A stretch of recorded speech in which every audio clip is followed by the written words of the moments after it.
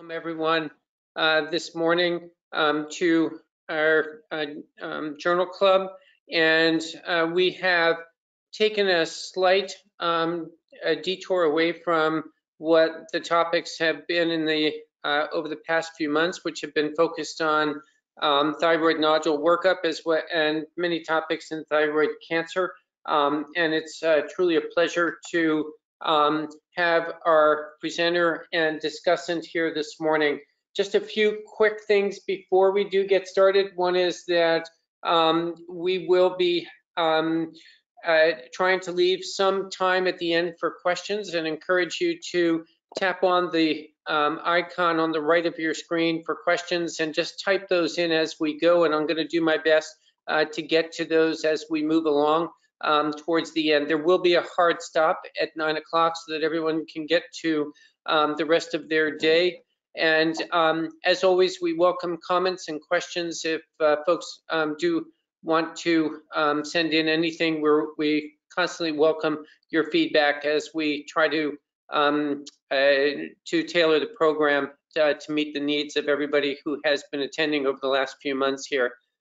So it's really a great pleasure for me to introduce Dr. Juan Brito, who is the Associate Professor of Medicine in the Division of Endocrinology at the Mayo Clinic. He is co-director of Late-Stage Translational Research Program at Mayo Center for Clinical and Translational Science. He's also the Medical Director of the Mayo Clinic Shared Decision-Making National Resource Center. In addition, we have the honor of Dr. Rene Rodriguez-Gutierrez, who is a clinical endocrinologist, methodologist, and healthcare researcher at the Universidad Autónoma de Nuevo León. I apologize for my pronunciation here.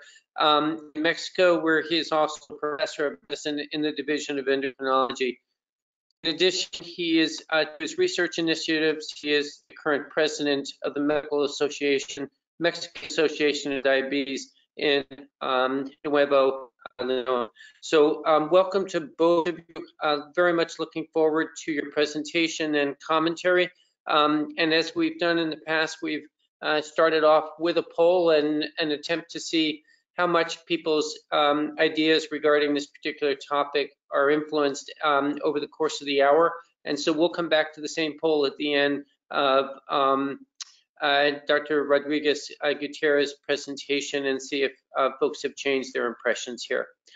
So Juan, welcome, and thank you again for carving out some time for us. Thank you, Mark, and thank you everybody for inviting me. I'm really happy to be here and present some of the research that our group have conducted in regards to the comparative effectiveness of treatment choices for patients with Graves' disease. I have no conflict of interest, and as Mark mentioned, that this is the case. It's a 30-year-old female complains of restlessness, unintentional weight loss, and growth in her neck. On physical examination, her blood pressure is 112/72, the pulse is 102.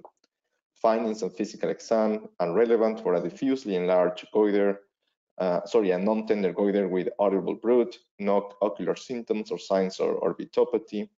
In the past few weeks, the patient has been complaining of sporadic episodes of muscle weakness precipitated by moderate physical activity. The TSH is suppressed, free T4 is very elevated, 7, and elevated TRAB levels, which is 30, which is the thyroid receptor antibodies. Based on the above mentioned findings, you suspect the patient has Graves' disease. Which of the following would you be your first choice for long-term treatment of the patient's hyperthyroidism? You have 4 options there, and I think the poll is going to be launched now.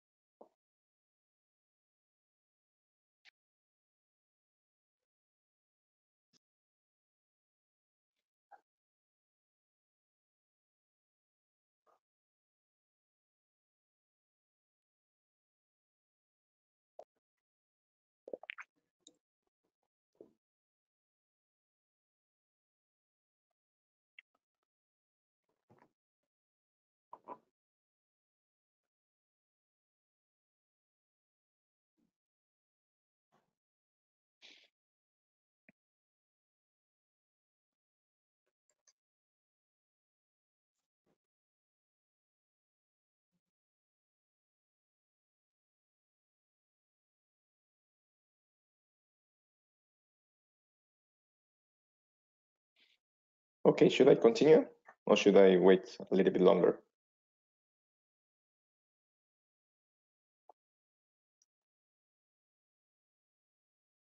Okay, I guess I will continue.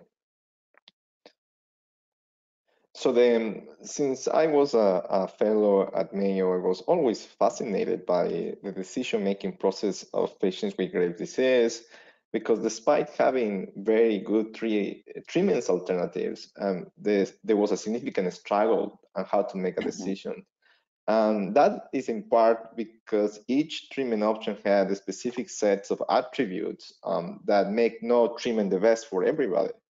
So patients might choose methimazole because they were concerned about side effects of radioactive iodine, or patients were thinking about pregnancy, or there were many comorbidities or issues of cost, or access to the surgeon if they were thinking about surgery. So it was a really difficult decision. And what we know from patient-centered decision process is that any decision in medicine has to consider the evidence as part of what the patient's context is and the values. So this seems one of those situations in which patient-centered decision making should be the default.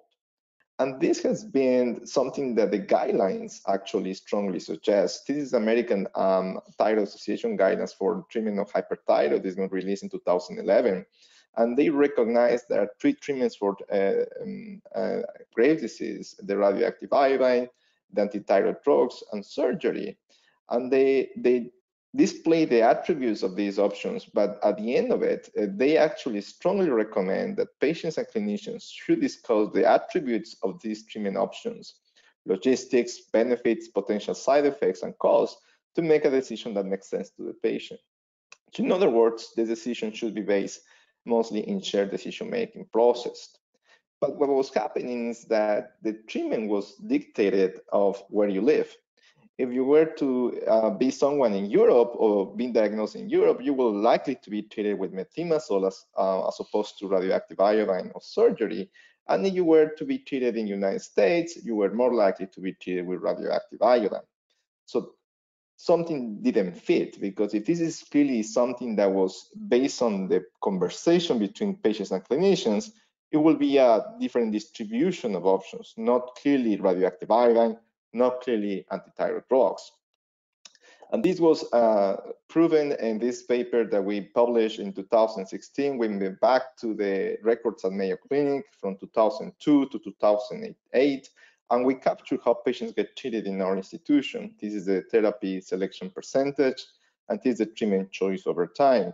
As you can see here, the light gray here is the number of patients that were treated with Graves' disease using radioactive iodine. And 80–90% of the times, patients at our institution were treated with radioactive iodine. And when I was training as a fellow, it was clear from the message that we got is that Mayo Clinic is a radioactive iodine institution because it was effective and patients were relatively easier to follow. So that, again, did not strike me as a shared decision-making approach with the patient. So we decided to do something about it and to develop a series of experiments and tools to support these conversations with patients in a way that is not only dictated by the culture of the institution, but rather what happens with the patients and encounters. So one of the first things that we did is, what is the evidence about the effectiveness of each therapy? We knew of few cohorts that get cited very often about effectiveness, but there was no such a process in which the evidence was summarized. So we decided to do a systematic review of all the comparative cohorts, meaning all the studies that compare the three alternatives and actually estimate what is the effectiveness of each therapy. So we conducted a systematic review of available databases, and we ended up with only 8 studies, 7 in English, 1 in Spanish, only 1 clinical, a randomized clinical trial. The rest were retrospective or prospective cohorts. These studies, what pretty much showed is that if you compared surgery with radioactive iodine, this is a forest plot of the oldest studies. And when we see this here crossing the line of 1, means that there is no difference between the alternatives. As you can see here, radioactive iodine and surgery were equally effective. But clearly radioactive iodine and clearly surgery were more effective than antithyroid drugs in reaching reaching a cure, or at least what we call remission of grave disease. And of course, with these estimates, we can actually calculate percentage in terms of people getting better at 12 months, at 18 months. And with that, we move to the next step, which is, okay, we have the evidence about the effectiveness, that this is the best available evidence. And we collected additional evidence about cost, adverse effects, the speed of recovery, lifelong therapy replacement, and other factors that we knew were important at the decision-making process. And what we did next is that we took that and we turned it into a tool. Encounter tool. It was a paper-based in which we tried different prototypes with patients and clinicians to see how this information actually supports these conversations that we were hoping they will happen. And we're trying different formats, we're trying different models, and this one was the one that after 21 prototypes was the more effective. And this is just a few pages of that decision, this decision in which we presented the options of treatment. We presented what they mean. We presented also how people get better at 3 months, 18 months, and in pictograms, just to show what they actually could be. Could be one of the ones that clearly get better at 3 months with this therapy, or the ones that will not get better with this treatment choice. And as you can see here, at that time, which was 2015, we were here suggesting that if you fail antithyroid drugs, you actually should continue with radioactive iodine surgery. So that is important because we were wrong, and of course we were trying to fix that. But at that time, we considered that if you fail, you have to switch. Only if you fail, if you fail at the end of 18 months, again you can switch. We also, in this decision aid, we let the clinicians help patients understand what thyroid replacement means. So when you are in antithyroid drugs, there is no need for levothyroxine. But if you are taking radioactive iodine surgery, it is a permanent solution for which you actually have to replace the thyroid. And we discuss what this means in terms of fluctuations, side effects, the timing, daily routine, and cost. We also talk about complications for each of the alternatives, a little bit of what it means in terms of the future. So aspects that we thought that were important. And we tested this tool with a pre and post design in which we video record encounters without the use of the tool for 8 to 9 months of the clinicians just doing the regular thing. And then we video record the same clinicians using the tool with, of course, a different set of patients. And this is the results in which we have different aspects of the conversations about side effects, about issues of fertility, surgery and permanent scars, side effects of the issues with radioactive iodine and precautions after therapy, and course of treatment, for instance. As you can see here in blue, is the frequency in which these topics were mentioned when you don't have the tool. And in pink is when they actually had the tool, how often they talk about these issues. And as you can see across all the topics, when the tool was available, these attributes of the treatment choices were more frequently mentioned between clinicians and patients. So clearly the tool was having a significant impact of that. But what it was more interesting for us is that although we were doing the experiment in the same institution in which we collected data a decade ago, in which radioactive iodine was the most important treatment, this study actually showed us that patients and clinicians were making a very different decision. This is the frequency of patients who choose antithyroid drugs with usual care or with a tool, what we call GD choice. So as you can see here, it was not a striking difference of patients choosing radioactive iodine versus antithyroid drugs. Actually 50-50 to some extent. It was not the 80-90% of patients actually choosing only radioactive iodine. So something changed in the culture of my institution, in the way that patients get treated. And we also see some effect of the use of the decision aid, but it was not statistically significant. So that led us to do a study to understand, okay, if this is happening in Mayo Clinic, and there were already some suggestions that it's not only about Mayo, that was actually something changed in the United States. We did a population-based study in which we characterized what happened in terms of treatment choices between 2005 and 2014 in the United States. As you can see here, we were able to mark the trends of treatment with antithyroid drugs, radioactive iodine, and surgery. And the frequency of people getting treated with surgery really not changed. It's still 8 to 10%. But people getting treated with radioactive iodine actually decreased significantly over time compared to people treated with antithyroid drugs. So this was the first significant signal that whatever we were presenting to the patients, in terms of radioactive iodine as what people choose, it was changing. And that demanded a new way to see the evidence, not only from a single center experience, which is biased to some extent, but we wanted to analyze, we wanted to explore what is the experience of treatment in the whole population of the United States, or at least a representative sample of people in the United States. So this is the paper in which we base the discussion today. Is the patterns of use, efficacy, and safety of treatment options for patients with Graves' disease in a national population-based study. So what we did in this study is we used this data set, and it's the Optum Labs data set. And it's a very comprehensive, very large data set that represents about 130 million people in the United States.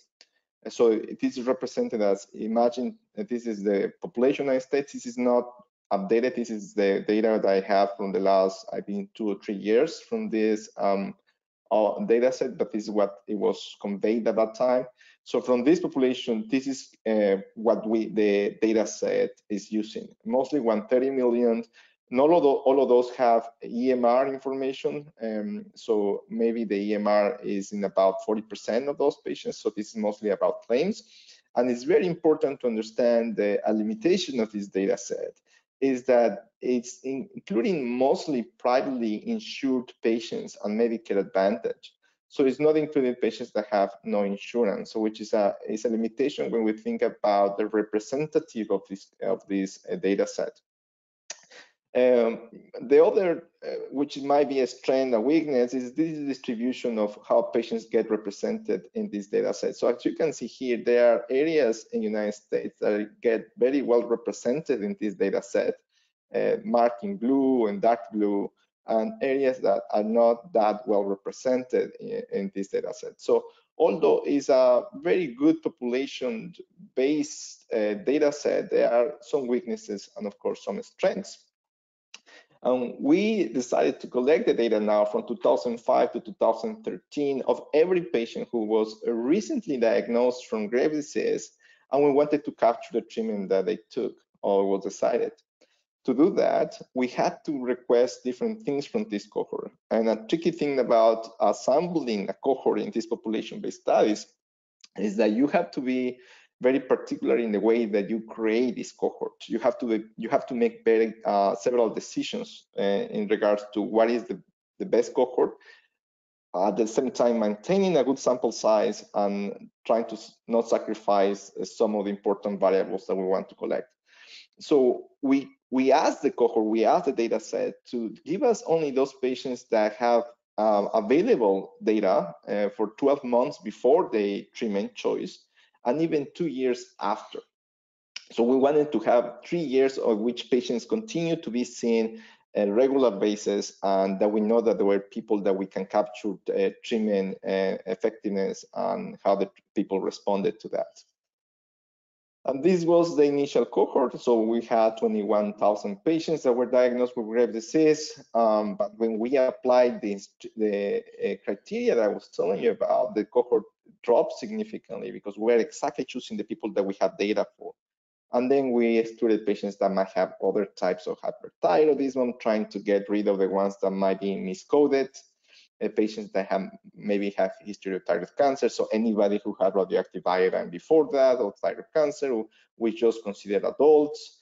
And we also did not consider those patients that have Graves' disease and were treated for less than 90 days, because it's very unlikely that a true Graves' disease case only gets treated for 90 days and nothing happens after that. We thought that it was a decision we have to make, and most likely this is patients that might have some subacute thyroiditis that were treated with antithyroid drugs but mislabeled as Graves' disease. So at the end, we ended up with 4,600 patients in this cohort.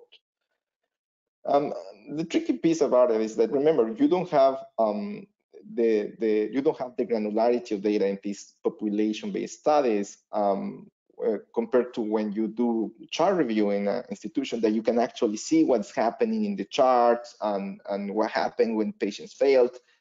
That granularity is difficult to get. So we have to make decisions about how to define failure.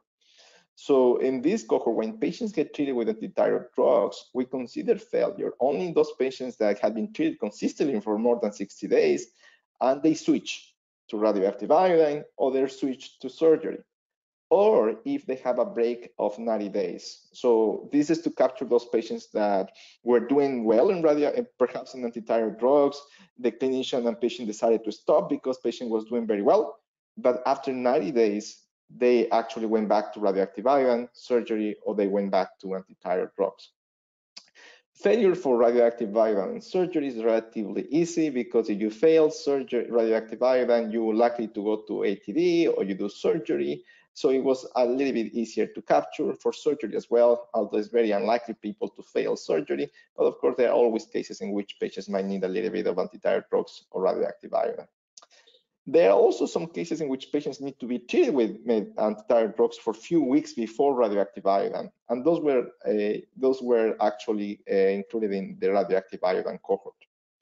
But we thought that it's important to characterize that patients might have a different, or the efficacy of treatment might have changed in regards to the length of initial treatment for antithyroid drugs. So we did a sensitivity analysis for those patients who were treated between 90 days, or those patients that were treated for at least a year with antithyroid drugs.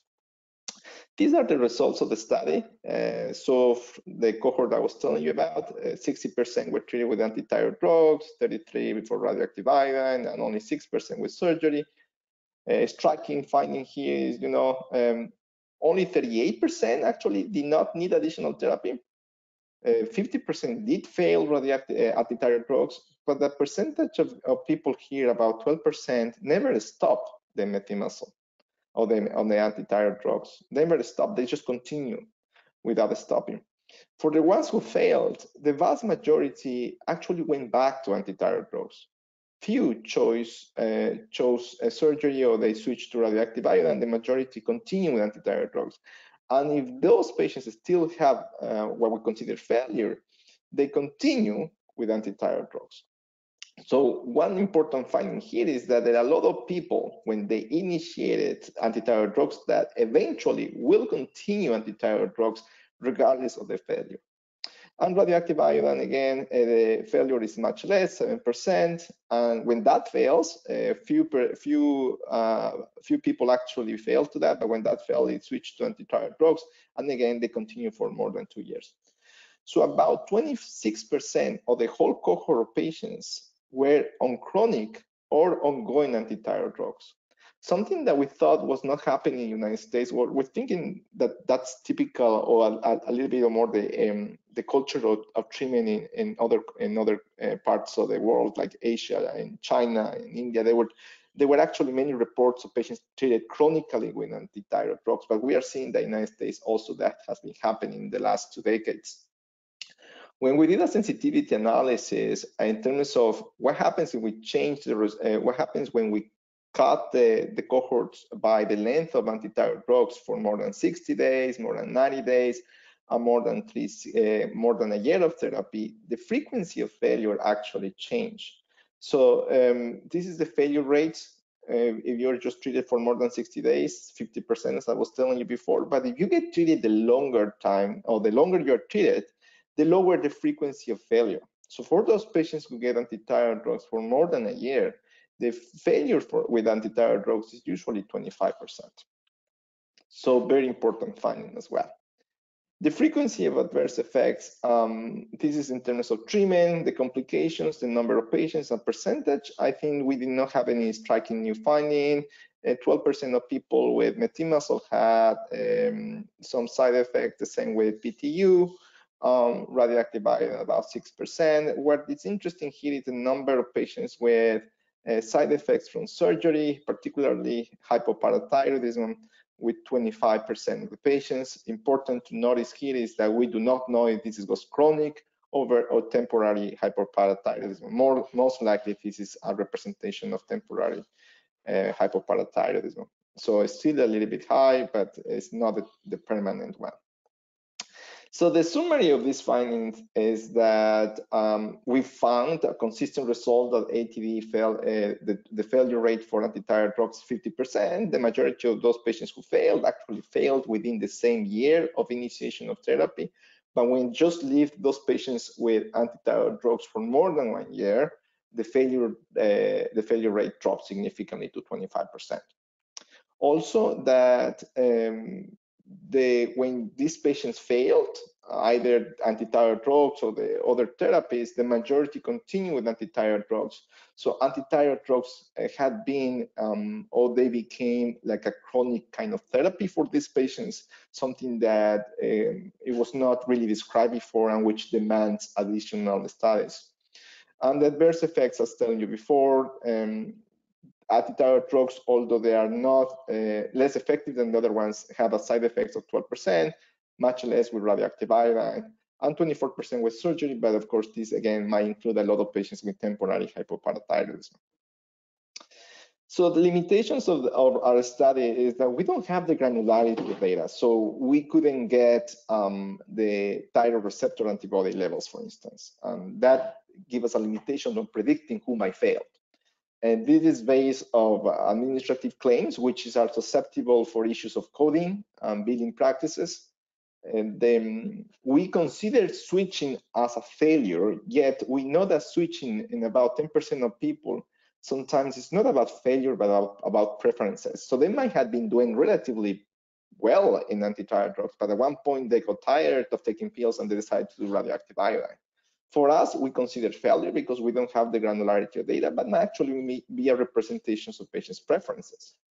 And of course, this is a limitation in terms of the representative of the results, the application of results. This is mostly commercial health insurance population.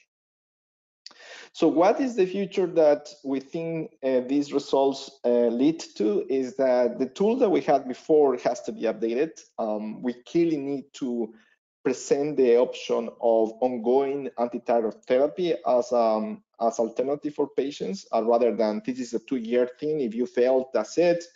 And we are working to actually develop a model to predict who fails, so patients can actually enter information in the chart. We pull information from the chart, and similar to this tool about the statins and heart attack that we developed a few years ago, we want to predict and want to tell the patients, okay, these are your chances of failing ATD, and this is the time that you might fail.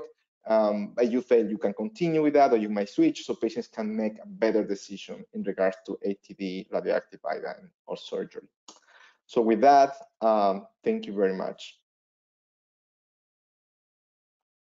Dr. Brito, and thank you everyone for being here. It's a real pleasure to be with you all. Thank you, Dr. Erkin, Stella, Camilo, for the invitation. And I will go briefly through the discussion. I have nothing to disclose, aside that I'm one of the authors of the presented article. I'll go briefly through the critical appraisal of the article. Basically, asking the first question was the design of the study appropriate to answer the research question? And in this sense, it's a yes and no. It's a yes because the type of treatment modality used is the correct, but no for efficacy because an RCT design would be the best type of study design to look for efficacy, right? However, I recognize, probably as many as you, that doing an RCT with the treatment modalities, with the outcomes, the follow-up needed, is probably not feasible to perform in the short term. I also looked at the risk of bias of the study using the Newcastle Ottawa tool for cohort studies. This tool has 8 domains. In every domain, to my knowledge or my assessment, it was a low risk of bias. So that's a good thing, I think, about this study. Of course, it has limitations. I will not go very deep into this because Dr. Brito already went through this.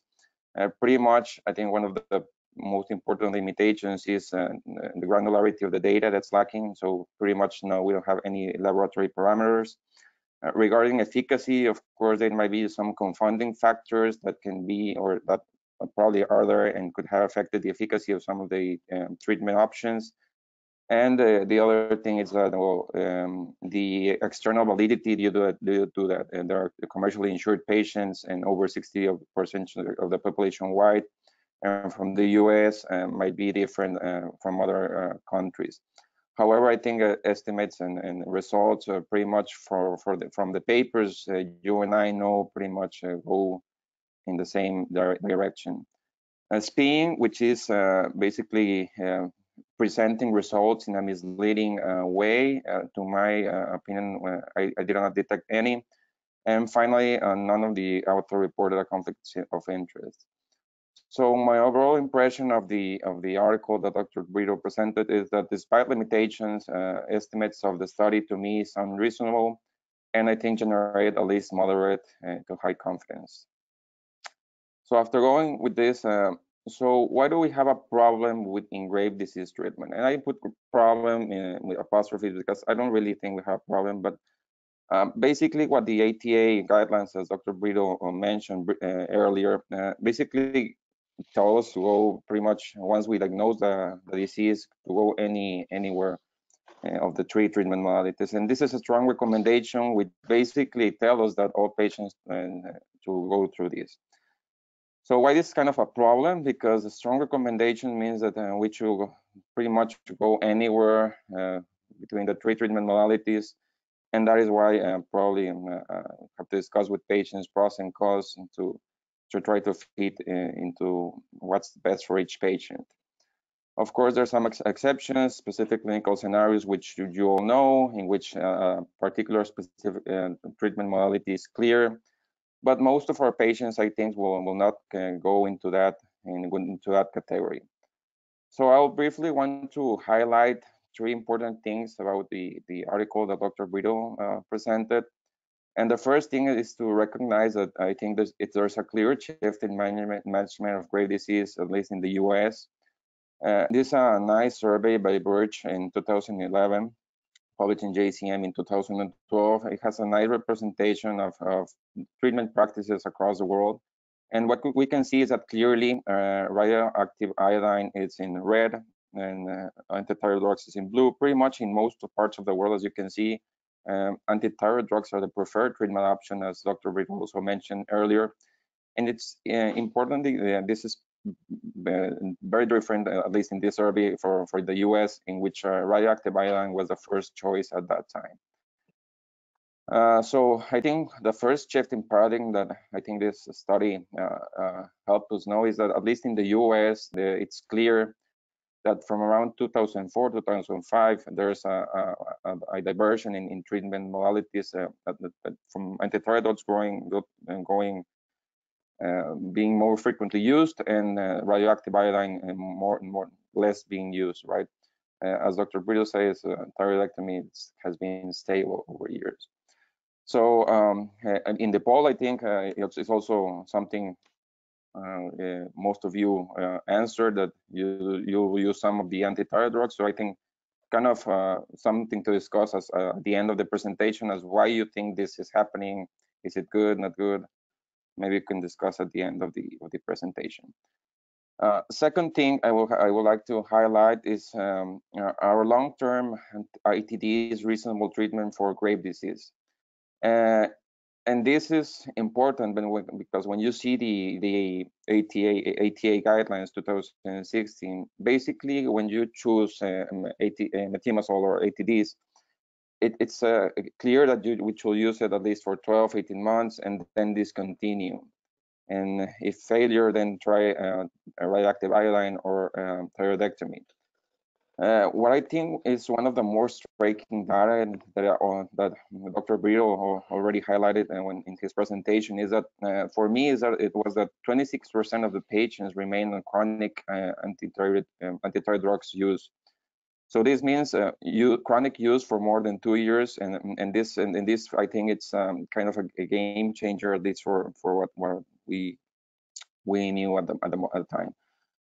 So a second potential shift in paradigm, and I think this is probably a good thing to discuss at the end, is when we talk about antithyroid drugs, I think what we usually do with patients, what I usually did, was tell them, well, you're going to be in antithyroid drugs for at least 12 to 18 months. The idea is to reach remission. If you and then after you reach remission, we can withdraw the drug and you can remain on euthyroidism. However, this second approach, going to long-term, means keeping the lowest dose antithyroid drugs and then keep the patient euthyroid without actually removing antithyroid drugs. So this it means going from remission of antithyroid drugs to euthyroidism with antithyroid drugs.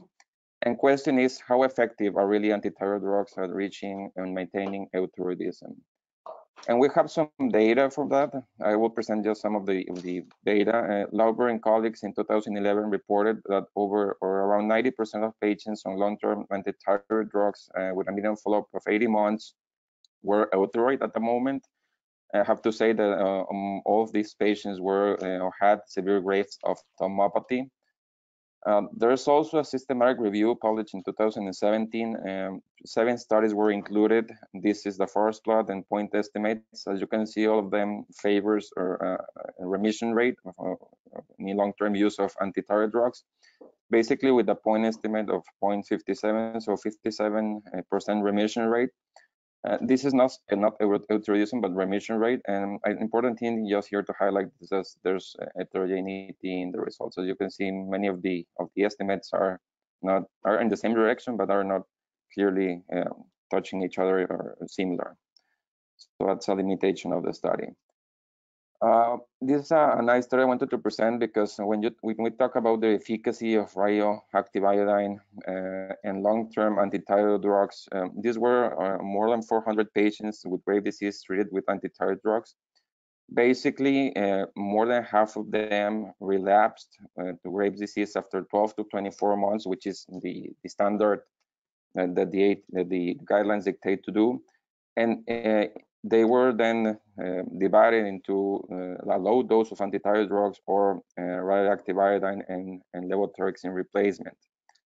What is interesting is that at 12, 24, 36, 48, and 60 months, pretty much it's clear and that more patients were euthyroid compared to radioactive iodine and replacement therapy in all of the timeframes that were evaluated.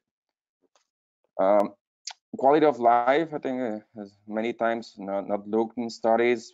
What's the evidence we have regarding quality of life? This is a nice study published in 2019, and basically what they did, this Swedish cohort, they studied over 900 patients that were treated with the 3 different modalities, and after 7 to 10 years of treatment, they were looking at quality of life.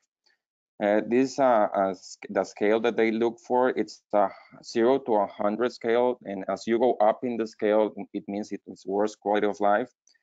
And this was the scales at the moment. We're having a worse, higher score, which means worse quality of life for radioactive iodine. And although this was statistically significant, I keep you and I make the question: is it really clinically significant? Which I'm not sure that it is. But well, there's the data. Treatment satisfaction, I think at the end it's also important. And in general, from papers, I'm sure you know, it's kind of inversely proportional to dose adjustments. And there's some data, I think there's a gap that needs to be filled with future studies that suggest that there's less frequent dose adjustments with long-term ATDs when compared to LT4 replacement, so levothyroxine replacement therapy that's used after iodine or total thyroidectomy. And this gets us to the part of cost, right? So both levothyroxine and methimazole are kind of the similar cost, but we know that doing the lab test and going to the doctor, it has some cost, right? And if we believe that by replacing with thyroid hormone, this more testing or this dose adjustment will be more, then we will need to do more biochemical testing. And we know that as we make more dose adjustments, the price goes up. Okay, so something to consider also. An article that I think was delivered to all the group was this article published in 2009. It's a cost effectiveness study comparing the three treatment modalities, and it concludes that total thyroidectomy is the most cost effective, but the important thing here is up to a threshold, which is around $19,000. I don't know, and because I don't practice in the US, but I have seen and Dr. Brito's decision, and I saw that the cost it's around over 30 to 50K, which I don't know if it happens in some of your that's a real cost, but the important thing here is to just acknowledge that it's more cost effective until a certain threshold. And of course, important thing to say here is that all the patients included here were those who failed after 18 months of ATDs. A concern, I think, for all of us is more than efficacy, also should be safety. And in that sense, there's a systematic review evaluating 6 studies that evaluate adverse events for ATDs in the long term. And pretty much what we know, major are less than 1%, and minor can be from anywhere to 2 to 36%, which in my opinion, 36% pretty, I think is way too much, but more common or most common minor adverse event was cutaneous lesions. I think at the end, we should also recognize that after total thyroidectomy or radioactive iodine, we'll need to give levothyroxine replacement therapy. What happens aside those adjustments is that from earlier studies, we know that many patients will be over and under replaced, and with it's all with the cons on each side, right? Probably for more elderly, higher incidence of stroke and AFib, a lot of our Graves' disease patients are not that elderly, so maybe not that much of a problem for many of them. But however, many will go in with a low TSH. And many are under replaced, and what's the effect on quality of life, weight, some questions that remain. But at the same time, if we decide to go on long-term ATDs, some of the things that we really don't know is we can induce hypothyroidism. And those are some papers I won't present here for time concerns, but it seems to be low from those who continue long-term from around 5 to 10%. And if we go to a hypothyroidism, then we need to do a block replacement therapy. And if we do both, then the cost will increase, probably the burden of treatment increased, and then is it worth, right? I think it's some of the questions that need to be answered. So at the end with this, I think we all see Graves' disease patients on a daily basis, and we still have to make decisions. So how to make the best decision for each patient? And here is the last point that I wanted to highlight is that we need, I think, a patient-centered strategy so as shared decision-making in Graves' disease. And the guidelines pretty much tells us that this is what we should have to do with patients. And pretty much, I think you probably are all familiar with the shared decision-making approach, which is a patient-centered approach in which patients and clinicians take into consideration different treatment options, the pros and the cons, and the clinician is seen as the expert in the evidence, but the patient is also seen as the expert in how the illness is felt, in how the medications are taken, how the adverse events of the medications are taken, and more importantly, how the Graves' disease illness also fits with other comorbidities that the patient might have, and more importantly, also with his family, social, and economic issues. And at the end, I have to talk about the pros and cons of different options. And here is where I think JP's decision aid and that the team developed, it's important. or helps a lot for this conversation. So in that decision-making process, I think the first step is acknowledge we have uncertainty. I think we probably all agree that there's not a clear best choice for everyone. And after doing that, is supposedly what we have to do is the clinician to show the patient different options. And I think you have not used the decision aid that Dr. Brito presented. I think it's fantastic just to see graphically very nice the options. And what I think is probably a game changer here, and is what was Dr. Brito was talking at the end, is that we are usually used to tell patients that you're going to go to anti-thyroid drugs for 12 to 18 months and then stop. But after the evidence that we're seeing, we might think now that long-term anti-thyroid drugs, if they fail to remission after 12 to 18 months, might be a safe and effective option. And if the patient have failed, and the important things for them, for him or her, are not having permanent hypothyroidism and avoiding surgery, then long-term, and then when they make the deliberation, perhaps long-term will be a good option for that patient, right? At the end, I think the best approach is that we can individualize treatment for each patient and try to get the better treatment for that particular patient. We must recall, I know many of the patients with Graves' disease are young and they don't have a lot of comorbidities, but we also face some patients that they have other comorbidities. So for many patients, it's not just the thyroid. They might as well have diabetes, they might as well have high blood pressure, dyslipidemia, they might be obese, as many of our patients, unfortunately.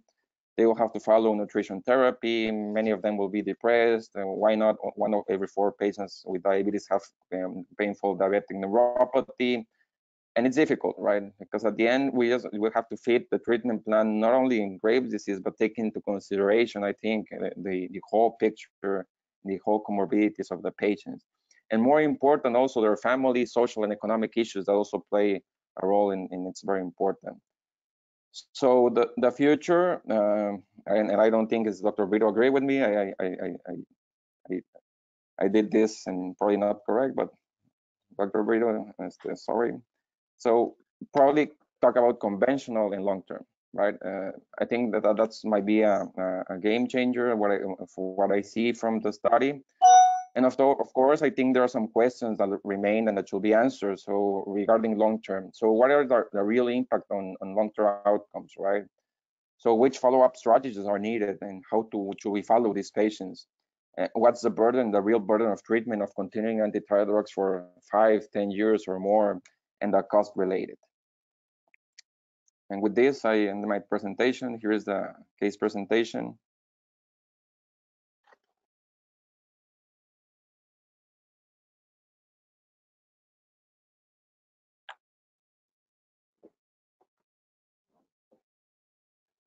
Thank you, Juan and Rene. We're going to go ahead and just let people finish up the poll. We have a significant number of questions that, as we approach the 9 o'clock hour, I'd like to see if we can't get to as many of these as possible.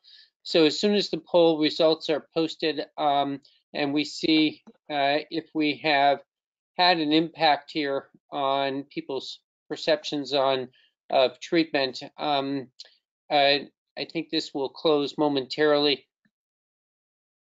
Okay, if we could just show the results of the initial and the final poll, that would be great. But I do want to get to these questions, and maybe if we could limit the answers to really brief answers, that would be great. So it does look like, I think this was the upfront and the final. It looks like we did have a change in some decision making here and people's perceptions. So that's great that we've accomplished our goal of trying to influence outcomes here and approaches. So one of the first questions is posted by Dr. Davies, and it's related to how limited is it to analyze Graves' outcomes without having data on TSH receptor antibody levels. This is directed at Juan. Yes, and it's a very good question.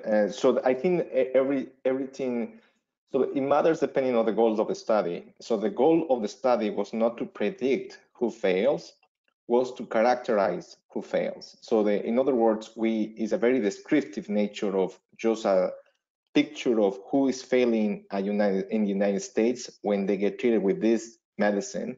The goal of the study was not to predict who is going to fail based on baseline characteristics. So clearly, if you want to predict who fails, TRAP or all the antibody markers need to be considered there. Actually, we are conducted with our group of researchers a multi-center prospective data collection of 1,000 patients with Graves' disease to answer that specific question of what is the role of TRAP with other markers to predict who responds to treatment, because this design was not meant to respond to that question. Great. Thank you. So Dr. Horowitz has raised the question of what criteria were used for a hard stop on ATDs. If you could address that, and then okay, let me stop there. Juan, can you just answer that question? So any patient that was taking methimazole or PTU and they stopped the medicine, and in 90 days after that, they did not feel medicines like those ones or radioactive iodine or surgery, they were considered that they stopped treatment. And the reason why the 90 days is because we noticed that some practices, they might actually not send a new prescription to the pharmacy, but they might ask the patients to just cut the pills in half. So we needed to do 90 days after the last fill of methimazole to make sure that we account for that kind of a different dosing. And so any patient who were taking methimazole did not stop filling the methimazole, we gave it 90 days as a period of time. If those 90 days they don't feel another methimazole, we considered a stop of the therapy. Great. And Dr. Horowitz has asked what you tell patients about radioactive iodine treatment and eye disease. So of course, there is a consistent evidence that radioactive iodine treatment might increase the risk of Graves' orbitopathy. So that risk is in about 8 to 10%, depending on different studies. So that risk is more remarkable in those patients that have already some baseline Graves' orbitopathy. Patients who do not have Graves' orbitopathy, I usually present the option that is unlikely to happen, but compared to the other alternatives, there is an increased risk that they might have worsening or just some presence of some signs of Graves' orbitopathy. So in the decision aid, and maybe I didn't show that, but in the decision aid, we actually mentioned that radioactive iodine does have an increased risk of Graves' orbitopathy, but we also present as something that needs to be considered depending on where you're at the moment of treatment, and that is something that might happen within 2 years of therapy. So it is something that I do mention the patients a lot, although I don't think that is being weighted for the patients as a way that we think. Patients actually weight it more. They consider the levothyroxine therapy as the main issue in the decision-making process. For patients who don't have Graves' disease, it's very difficult for them to imagine what might be Graves' orbitopathy, but the idea of taking levothyroxine has probably more implications in decision-making rather than the other side effects. Great. So I'd like to put forth a comment from Mac Harrell, and it's the following.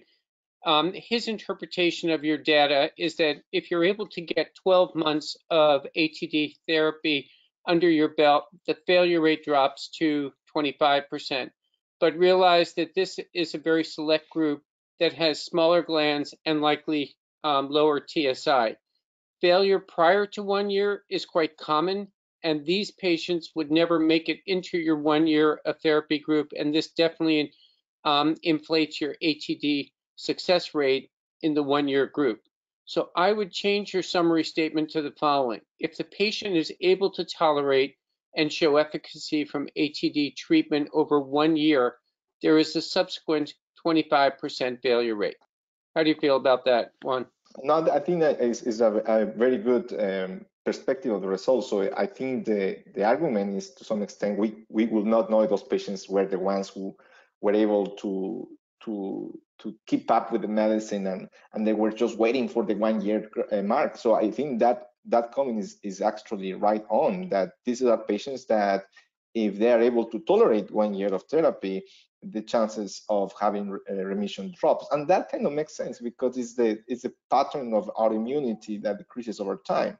So the longer you keep supporting the patients without signs or symptoms of Graves' disease, the autoimmunity will eventually decrease and maybe the remission rate is actually lower. So I do agree with that perspective. I think that the data can also be presented like that. The results could be presented like this, yes. Great. So Dr. Coben has raised a question regarding surgical complications that are quoted, and you alluded to that. But you had stated that your assumption is that the hypoparathyroidism is probably an inflated number and doesn't reflect transient hypoparathyroidism, but offer no actual proof of that. And she comments that if this was a real number, then that certainly would influence would influence patient decision making and also questions regarding surgical competence and volume of surgery, et cetera. No, that is a very important comment. I think yes, I'm making an assumption there that this is a temporary hypoparas, which is an assumption because I don't have the evidence to support that. I think from the big thing about this study is that we are including the majority of people who were treated surgically without selecting the ones who were treated in institutions with high experienced surgeons. And that is a significant selection bias in published papers, that the rates of complication is lower, and because there are institutions that are publishing that data. But it is possible, and that's literature from thyroid cancer, that the complication rates that are usually in the literature are really underrepresented, and we are more likely dealing with surgeons who are not thyroid surgeons or neck surgeons doing many of these surgeries and having the rates of complications much higher. So perhaps this actually represents what's going on, with the caveat that we cannot tell for this data set whether or not that was temporary or chronic. Okay, terrific. And also, Dr. Rao has raised the question as to what the indications for surgery were in the 6% of your cohort who went on to surgery.